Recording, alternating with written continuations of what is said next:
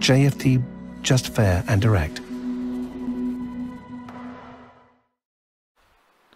Good morning everyone, and welcome to JFD's daily market review for July the 23rd. I am Charalambos Pissouros, senior market analyst here at JFD, and I will talk about yesterday's main market movers, what's my opinion moving ahead, what are today's important events and how they could affect the markets. But before we start, let's read our disclaimer. The content we produce does not constitute investment advice or investment recommendation, should not be considered as such, and does not in any way constitute an invitation to acquire any financial instrument or product. I will leave you a few seconds to read the rest, and then we will jump into our analysis.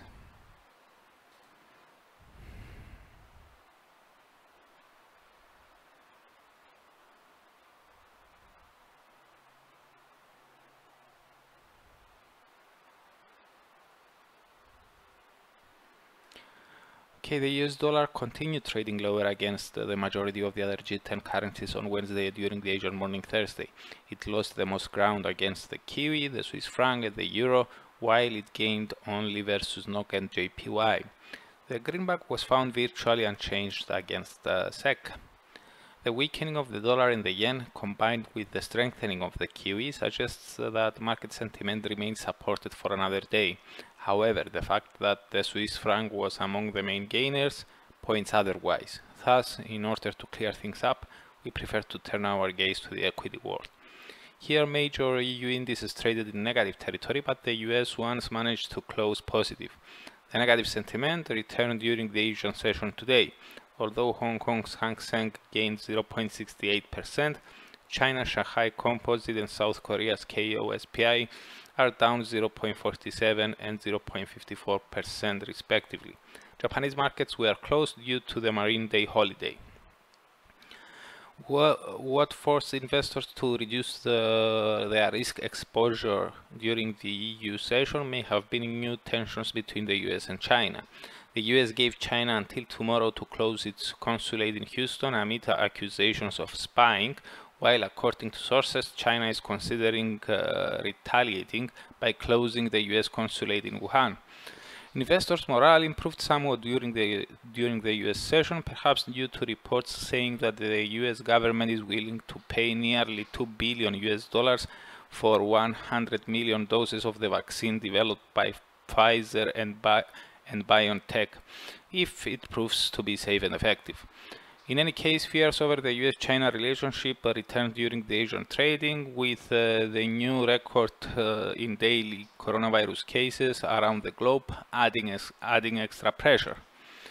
In our view, news and headlines suggesting progress in the development of a potential vaccine, combined with data suggesting that the adopted monetary and fiscal stimulus is having the desired effect, are keeping the overall recovery in equity markets intact. However, the tensions between the world's two largest economies and the fact that infections from the coronavirus are still in acceleration mode are resulting in downside corrections. Although we see the case for risk-linked assets to rebound again soon and continue trending north, the big question is, for how long can this pattern continue? In other words, for how long can the bulls hold on to the driver's seat? If the US-China tensions continue to escalate and the virus continues to spread fast, investors may eventually decide to abandon equities and other risky assets on fears of a fresh economic downturn. Now, as for today's events, as every Thursday, we get the US initial jobless claims for last week. The forecast suggests that another 1.3 million people signed for unemployment benefits, the same number as the week before. With a slowdown in claims showing signs of a halt, this may raise concerns over the pace of the economic recovery in the US. That said, with less than 2 weeks to go before the extended unemployment aid for millions of Americans expires, this week, the main development in the US may be the debate in Congress over a new coronavirus aid bill. As we noted yesterday, House Speaker Nancy Pelosi said on Tuesday that the $1 trillion package proposed by the Republicans is not sufficient, and thus it may need a final decision above that number to refuel the latest rally in equities.